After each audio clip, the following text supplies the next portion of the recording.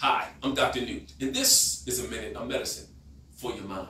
Just this past weekend was the commencement exercise at our university, and I was on stage handing out degrees to our students, and the last gentleman in line, African-American gentleman, was getting his master's degree.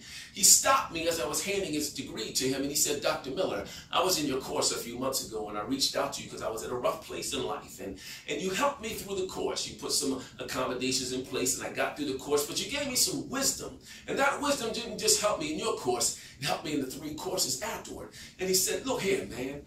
Look where we're standing together." So I put my arm around that young man. I said, "Well, let's bask in the ambiance together."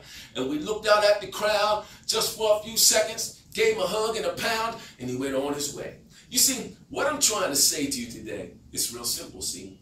Always make your gift and your knowledge and the wisdom that you've gained through your experiences available to another human being, especially when you see them in need. You see, you have no idea what your small contribution into their life, what hump it's going to get them over, what it's going to help them to accomplish, not just right at that moment, but in their future. You see, our gifts and our knowledge and our experience, they're basically seeds in our life.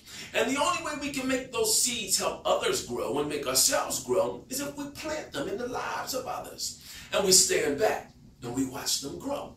I challenge you to step outside the solid lines of the status quo and not be so stuck in an agenda that you won't take the minute of your time to inconvenience yourself to share your gift with someone to move them from where they are to where they need to be. You see, that young man thought it was a great thing when I helped him some months ago. But I thought the greater deed happened when he thanked me on stage. You see, he gave me a memory, a moment in time that I can draw on for the rest of my life.